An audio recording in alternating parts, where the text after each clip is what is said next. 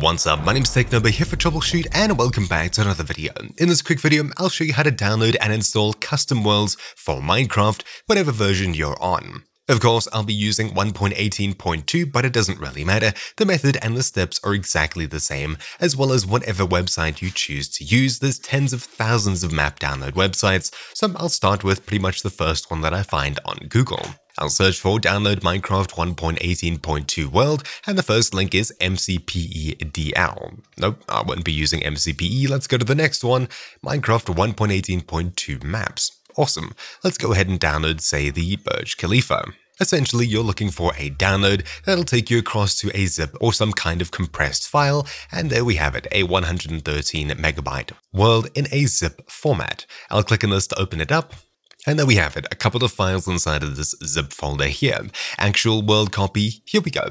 You're looking for a folder that contains dim1, region, etc. Files that look something like this. This is the world save file and this is what we're looking for.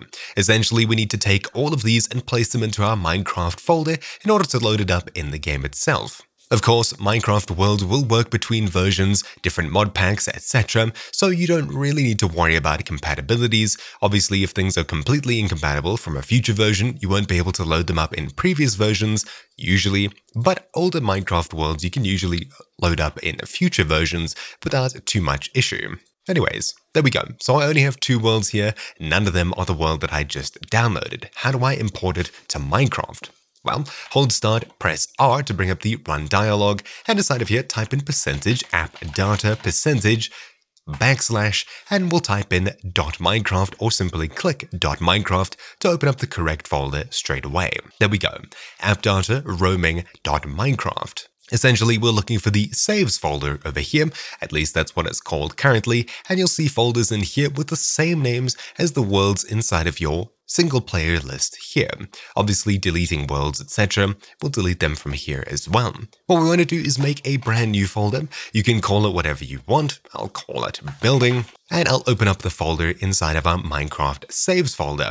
Then I'll simply select all of the world files individually as such, using Ctrl-A and drag them into the new folder we just created in our saves folder. This way, we've now successfully downloaded, extracted, and imported our world, so I can minimize that, head back to Minecraft, back to the main menu, and back into single player, and then we have it. There's world over here. Obviously, whatever name it is will depend on the world that we downloaded, but simply loading into it, you can see we're dropped down here, right next to this huge building in this save game. Of course, in the distance are some weird chunks loading in.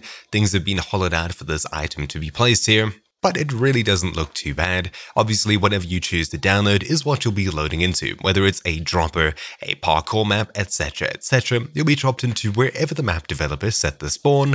And of course, you can play whatever you're trying to play as per usual. You've now successfully imported a Minecraft world. It's really simple, really easy to do, and of course, if you'd like to share it with friends, simply do exactly what those world creators did. Open up your saves folder, find the world that you'd like to share with people, zip it up, and send it out to wherever, over Discord, Mediafire, or wherever you decide to share it, etc., etc.